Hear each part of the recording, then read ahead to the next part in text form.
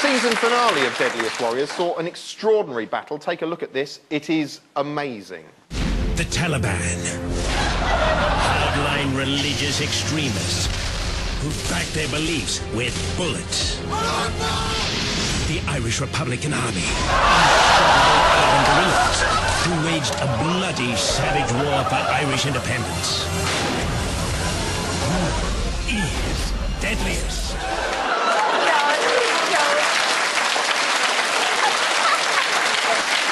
Yep. You are not dreaming. That was the Taliban versus the IRA. You may laugh, but that's actually how the news is just presented to you. Just out of interest, who won between the Taliban? Well, that, Mr. Rufus Hound, is a question that I'm going to ask you. So, having mocked the poor taste of finding out that, we are now going to venture into that world ourselves. That's where we're going. So you know, OK, the IRA are fighting with slingshots, flamethrowers... Slingshots? Slingshots.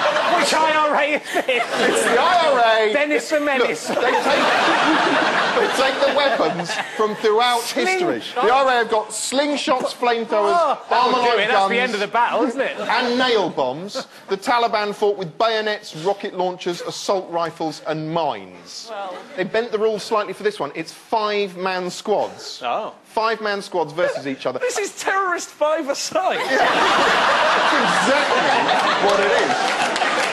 I want you to place your bets, though. Rufus, IRA versus Taliban. I'm going to keep it British. And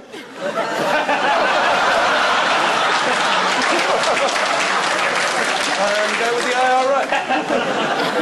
Jamelia? I'm definitely going to go with the Taliban because they seem to have much worse weapons. A slingshot, come on. Richard, so basically what I'm saying is, which is better, Catholicism or Islam?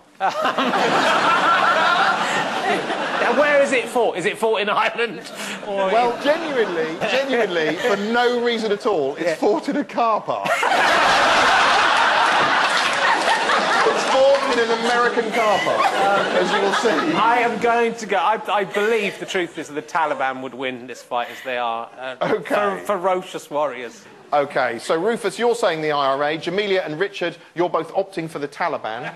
Let's have a look.